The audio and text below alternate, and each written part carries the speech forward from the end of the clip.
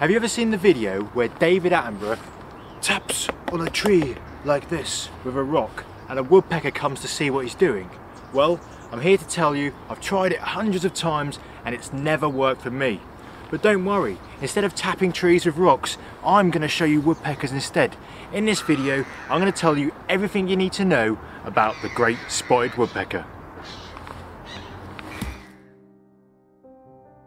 The great spotted woodpecker is the most common of three species that are found in the UK, alongside the lesser spotted and the green woodpecker. There are currently around 30,000 pairs across the country, and they are found in both Scotland and Wales and the east of Northern Ireland. Great spotted woodpeckers are a similar size to the common starling, with a wingspan of around 36 centimetres and growing to weights of 70 to 100 grams. This species is sexually dimorphic, with both males and females having black wings with white bars and mottled tips, white cheek patches, a red patch under their tails and cream fronts. However, males have a red patch at the back of their heads that is absent in the females, and juveniles can also be recognised by the red cap that runs all the way along the top of their heads. This species is mainly found in broadleaf woodlands, but they can also set up home in conifer plantations and in parks and gardens if they contain mature trees. Although they are omnivores, their main diet consists of insects and grubs, which they extract from under tree bark using their powerful beaks and long tongues. They will also eat a small amount of berries and seeds, and are becoming more common at garden bird feeders. Throughout the spring and summer, they will take the high protein eggs and chicks of other birds, sometimes chiseling their way through bird boxes in order to get to them. Great spotted woodpeckers are territorial and claim their space by drumming their beak rapidly on a hollow or dead tree branch. Although they are faithful throughout the nesting period, females often move around between breeding seasons and may select a new mate every year. Typically, nesting starts around April time in a chamber that both birds have made inside a standing tree trunk.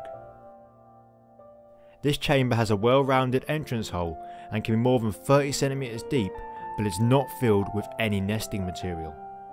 Each pair will produce between 4 and 6 glossy white eggs, which are incubated for 10 to 12 days before they hatch. Although both parents take turns to incubate them during the daytime, only the male incubates the eggs at night time. Once the chicks hatch, they have a voracious appetite and almost constantly beg at the nest hole for their parents to feed them. After around 20 days of being fed in the nest, the young birds are ready to fledge. Interestingly, at this point the brood splits into two groups, half are looked after by the father and the other half by the mother.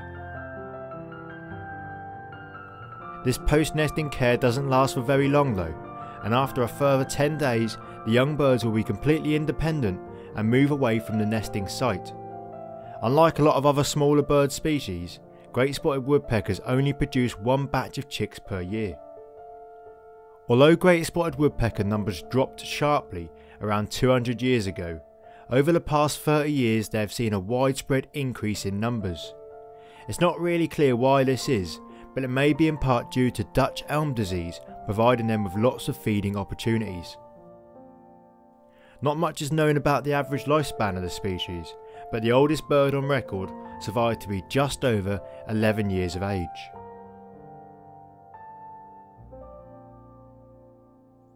So how was that? Have I drilled any woodpecker facts into your head? Hopefully so. If I have, then check out this video here where I'll tell you everything you need to know about the great cormorant. And if you enjoy that, then why not subscribe so you see my future videos. Thanks for watching, and I'll see you next time.